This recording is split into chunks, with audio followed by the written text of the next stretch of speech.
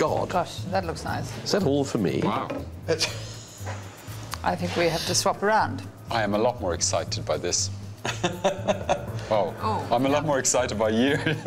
No, I think yours looks wonderful. It's that sense of generosity, isn't it? This is a festive lineup. You've definitely got the best smell going on. You there. know what? You have to open your mouth pretty wide to get this oyster in. It's a pretty big oyster. Meltingly tender. A little touch of sweetness. Oh, God. I don't know quite how to do this, really. I suppose just spoon a little bit on. Is it tarama? Yeah.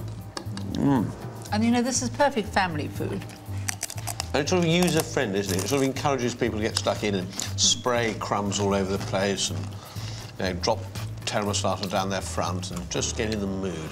And the other thing about this is that it is food to share. Delicious. Actually, can I try an oyster? I haven't tried the oyster. Delicious oyster. Before you've eaten them all, well... Bad luck. Very nice bacon. If we're talking about nationalities, that's very British, that's very Oriental, and that's very Greek. I don't think this is very Oriental. In multi-ethnic Britain, this seems to be entirely appropriate. No.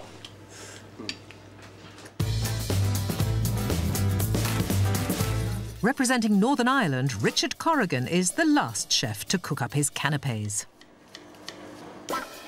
He's making roast wild duck with beetroot puree, oysters with a spinach and tarragon butter, and tartare of beef with bone marrow and soft-boiled quail's egg. Richard, I find this isn't a normal Richard Corrigan fare. No, I'm very... It's very unusual. I mean, it's not a guy of an Irish stew, a bowl of Irish stew. I respect everything, but canapés I'm very fussy about. I think you should have a whiff of imagination, a whiff of exuberance, you know what I mean? A little bit of, you know, look at them go, wow, and taste great.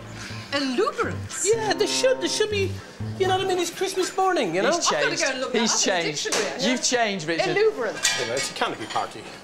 Let Prue decide, yeah? The canopy queen of Britain, yeah? For his tartare, Richard's making mini burgers using the best Irish minced beef. And then there's going to be a little piece of pepper bone marrow sitting on top of it, and then a piece of quail's egg. And who have you tested it on? Nobody yet, you know what I mean? Marcus is keen to have a taste, though. You are going to share. You are going to share it, aren't you? With a bit of seasoning on there, yum yum. And he thinks it's a little too heavy on the seasoning.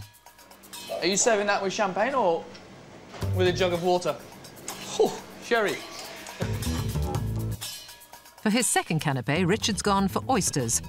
And he's using a spinach, watercress and tarragon butter, all cooked under a hot grill for a couple of minutes. Richard, that sounds awfully like oyster Rockefeller to me. Sorry? That sounds like oyster Rockefeller to me. The gratinated oyster, yeah? Rockefeller style, whatever, you know? I must say... But it's not the classic Rockefeller recipe. Richard's final canapé is wild duck breast, which has been roasted and served with a beetroot puree. Richard went to Northern Ireland to source his duck. He wanted a particular breed, so he headed to Lough Neagh in search of Bill Beckett and the perfect teal. Bill, good to see you. So, come on, what have you got from here? Of course, Lough Neagh, some 20-odd miles long and about 18 miles wide.